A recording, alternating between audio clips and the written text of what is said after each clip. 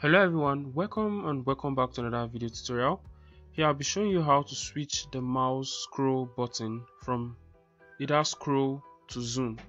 So alright, it's very simple and very easy to do. So to do so, you go to your menu bar here, then you go to tools. Under tools you go to options. So the shortcut key is Ctrl G. Then under option you go to CorelDraw. But for other versions you won't see this CorelDraw here, so you just click on options, then it brings you to this dialog box here. So under this dialog box you go to display.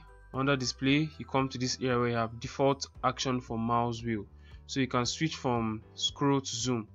My default is set to zoom, so you can shift it to scroll, so you click OK.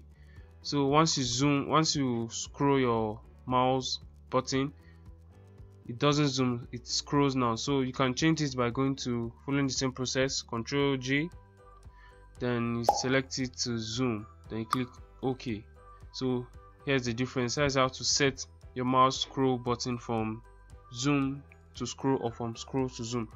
Alright guys, that is it on this video. If you find this video helpful, do all these on the subscribe button, turn on post notification bell to get notified whenever I upload new videos, and don't forget to like, share and comment on our videos. Thank you for watching, and see you on the next video tutorial.